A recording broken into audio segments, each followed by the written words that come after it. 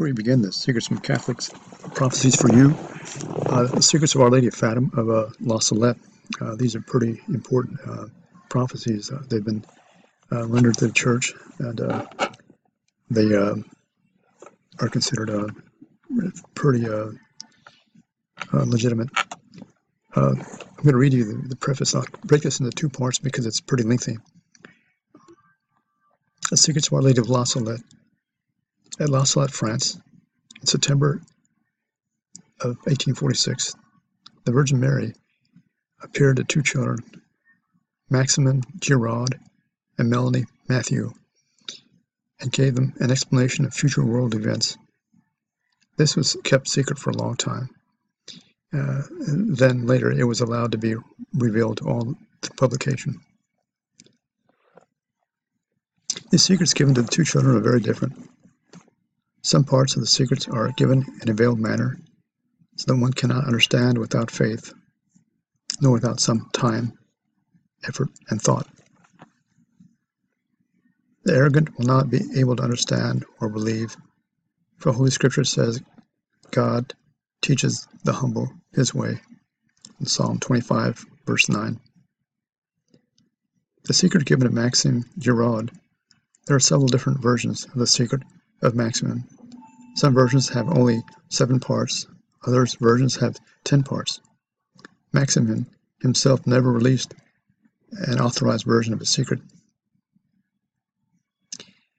All 10 parts are given here.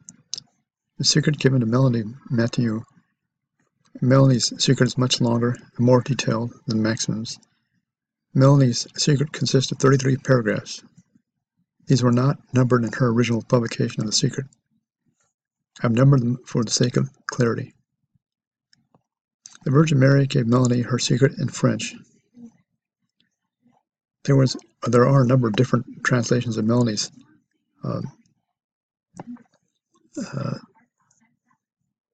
secret. The translation given here is a new translation. I've based this on a new translation on a copy of the original manuscript of the 1904 edition of Les Secrets de Melanie, handwritten in French by Abbé Combe, Cure of Badieu, Allier, published in Lyon, France.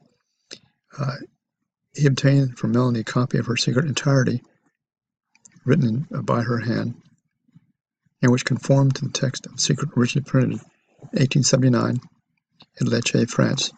Les Secrets de Melanie, page 7. This 1904 manuscript corrected several typographical errors made by the publisher of that first edition, which was published in 1879 with the imprimatur of Monsignor Zola, Bishop of Lecce. Melanie had added her own comments with several of the paragraphs of the secret given to her by the Virgin Mary, paragraphs 12, 16, 23, and 27. The important correction made in the 1904 edition was to clearly distinguish Melanie's comments from the words of the Virgin Mary. In this new translation, Melanie's comments are also kept distinct from the secret itself by being placed in italics. First, we begin with Maximin's secret. The text in English, the secret given by the Virgin Mary to Maximin Giraud at La Salette, France, in September of 1846. Number 1, 3/4 of France will lose the faith, and a fourth part, which will retain it, will practice it lukewarmly. Number 2, will be given to the world only when men will be converted. Peace will be given to the world only when men will be converted. Number 3, a Protestant nation from the north will convert to the faith, and by means of this nation, the other nations will return to the faith. Number 4, the Pope will come after this one, will not be Roman. Number 5, and when men convert, God will restore peace to the world. Number 6, afterwards, this peace will be disturbed by the monster. Number 7, The monster will arrive at the end of the 19th century, or at the latest, at the commencement of the 20th. Number 8. In this time, the Antichrist will be born of a nun of Hebrew or Hebraic descent, a false virgin, who will have communication with the ancient serpent, with the master of impurity and putrefaction. His father will be a bishop. He will perform false miracles and subsist only on vitiating faith. He will have his brethren, who will be children of evil but not incarnate devils like himself. Soon, they will be at the head of armies, supported by legions of hell. Number 9. Up, ye children of light, and fight, for behold, the age of ages, the end, the extremity is at hand.